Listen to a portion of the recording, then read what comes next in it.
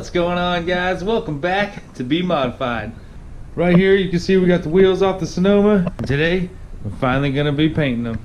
As you guys can see, these wheels are not in that great a shape right now. Somebody didn't really take that good a care of them. The chrome is peeling off in certain places, which I don't know, it's bound to happen, I guess. But today we're going to sand these down, take care of all that, and get them painted a different color. Now, like I said before, guys, I know there are far more important things to be doing to the truck right now, but I hate chrome, and I really want to do this because it's going to change the truck. It's going to change the way the truck looks a lot. And also, I got a new set of tires. Well, they're used, but new to me, and they're low pros, so that's going to make the truck look even more better. So I'm really excited for this, guys. This is what we're going to be painting the wheels with today. I chose this stupid color wheel paint, and I know it's spray paint, but I've seen lots of videos on it and it works out really well. Let's see, there's the color. We're going with graphite. I think it's gonna look really good with that blue. And right here we're gonna hit it with this self-etching primer first, after we sand them, of course, and then once we paint them. See, I got 3 cans here. I watched a guy on YouTube do it, and he got by with 3 cans of paint. I think he used 1 can of primer and 1 can of clear coat, so that's what's gonna happen today, guys. We're gonna sand these wheels down and then hit them with that primer, paint, and clear coat, and then hopefully it'll turn out really nice. Now, like I said, I've got some different tires over there, so I'm not really too worried about getting paint on these. As you guys can see there, I haven't really worried about it so far. Now, before we go ahead and move these wheels into the storage room where the paint booth's set up, I'm going to do the sanding process right here in the garage because I don't want all that mess out in the storage room. Because I do have carpet out there, and what I'm going to do is just throw down some cardboard over the carpet to protect it from the spray paint when we do paint the wheels.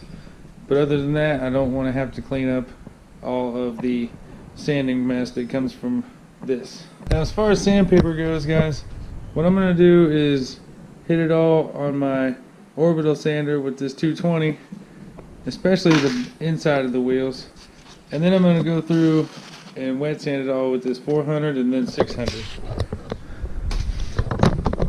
Hopefully after that it'll be nice and smooth, and we'll get a nice even smooth paint job, and it'll look real good. We hope so.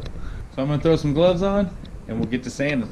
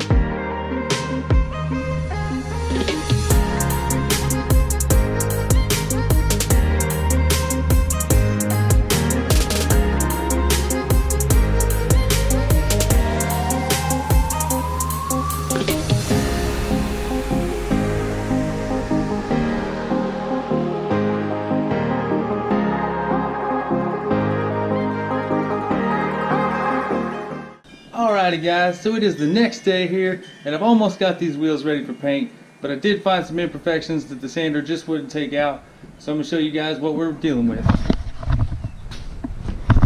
So, on the edge of the rims here, we got our normal curb rash, and it's not too bad on the wheels. I mean, it might look pretty deep, but it's really not.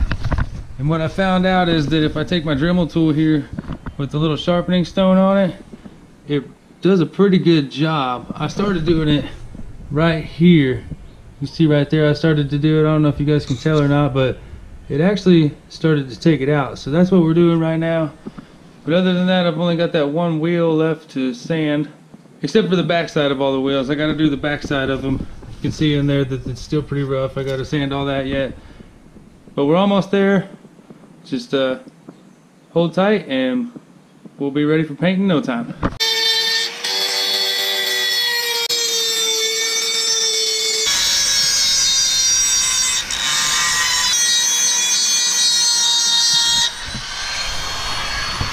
Alrighty guys, so I went ahead and got my wheels all the way sanded, and then I moved them in here to my little makeshift paint booth, and I also went ahead off camera and got them all wax and grease removed, and I went and tack clothed them all up. Even got the center caps right there. So now we're just gonna go ahead and take our primer and paint that I got set out over there. So what I'm going to do is I'm going to primer the face of them, and then I'll stand them up on their sides so I can primer the back of them, and then I'll lay them back down and we can paint them after that, the same process. And we'll also do the same process for the clear coat. And with the first layer of clear coat, I got a little trick I'm going to do to try to make them sort of match the truck. I'll show you guys what I mean here in just a second, because I forgot to bring it out with the paint. Let me go grab it real quick and I'll show you guys what I'm talking about. Alright, so here's what I was talking about, guys. I got this little metallic powder that kind of matches the color of the truck, and the salt shaker here had too big of a holes on it for it to come out the way I want it to, so I just put some tape over it. I don't know if you guys can see that very well, but I just put some tape over it, and then I used a little safety pin to poke some smaller holes in it, and it works pretty well for dusting on top of things. So that's my idea here, is after we get them painted, after we get the wheels painted, I'm going to get them clear coated, and the first layer of clear coat I'm going to dust this blue metallic on them, so that way we can lay another clear over that, and hopefully when they're on the truck and in the sunlight, they'll have this metallic color that kind of blends with the paint color on the truck. I don't know, let me know what you guys think in the comments below on that idea. I think it's going to turn out really sweet, but we'll find out in the end together. So I'm going to throw on my paint mask, and we'll get the primer in these wheels and get them all painted up and get them back on the truck. So sit tight and let's get this job done.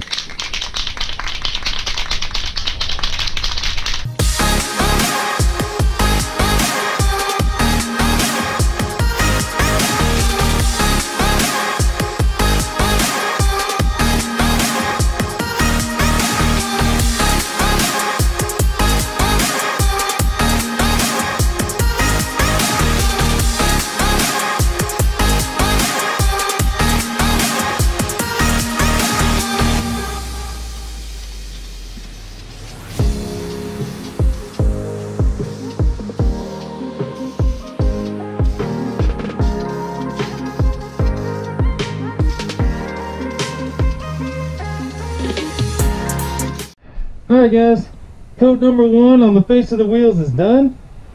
I'm going to let that dry for 10 minutes, hit it with a second coat, and then same thing, let it dry for 10 minutes, and then we'll hit it with a third coat, and then once that's done, we'll flip them up on their side again and paint the back side. So, we'll let these dry for 10 minutes and we'll get back after it. Well guys, the final coat is on the face of the wheels before the clear coat. And man, it has a lot of metallic in it just by itself.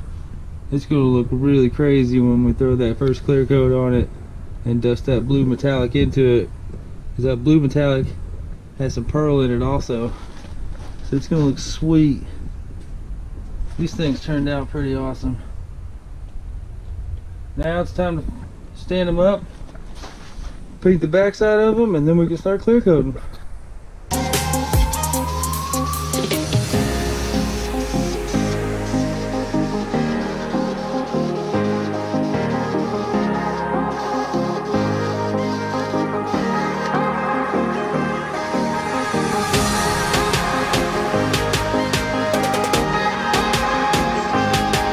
Alright guys, so we got all of our coats and color on.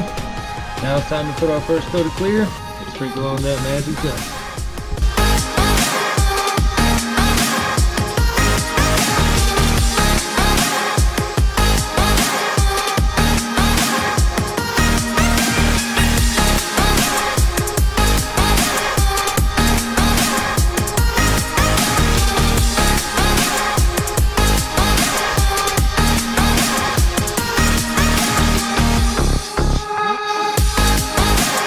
Alright y'all, Trying to get down with this distance. See what happens.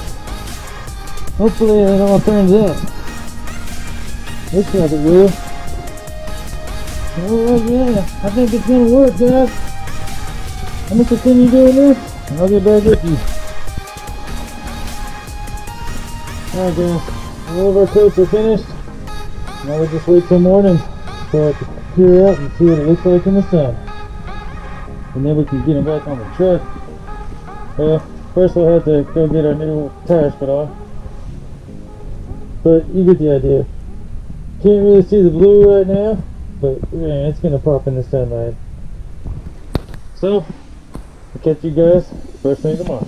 Alright guys, so it is yet again one more day for this stinking wheel project. But as you can see, they're painted and back on the truck. I did end up having to wet sand and buff them to get them to the bit of a gloss finish that they have. And I apologize for how dark it is right now guys, but they aren't 100%, but they do look way better than they did. Now as you guys may or may not be able to tell, depending on how dark it shows up on video right now, but I don't have my new tires put on yet because I just don't have the funds for it right now. So I went ahead and put the wheels back on the truck anyway, just to get it off the jack stands. And then we come around to the driver's side. Now as you can see over here, this center cap is not on. And what happened was I went to tighten it down and tightened it down too far and broke it. So now I gotta plastic glue that back on there. You can see I already tried doing it once. All four of them were messed up when I got them. What that is some plastic epoxy, and it held pretty good, but I just tightened it down way too far. The front one, having a bit of an issue with it as well, but I'm gonna try to get it all figured out, and hopefully we'll be able to run center caps with these rims. If not, I might end up buying new rims. I don't know. I like them, but I'm just not dead set on the way they look on the truck, you know. I mean, it is what it is. They came with the truck, so that's kind of why I'm rolling with it, but I'm really debating on trying to afford some different ones here in the near future. But that's what it is, guys. You can see I got a bunch of junk in the bed of the truck. Some of it's junk, some of it actually goes to the truck. So roll up in here if you guys want a little sneak peek is what's going on in the future. See, I got my roll pan and stuff painted sitting in here. That's another video to come, so be on the lookout for that, guys. So that's probably gonna wrap it up for this video. Thank you guys so much for stopping in. If you enjoyed today's content, smash that like button, leave your thoughts and comments down below. Don't forget to subscribe on your way out, help support the build, guys, and just like that, we'll catch you guys in the next one.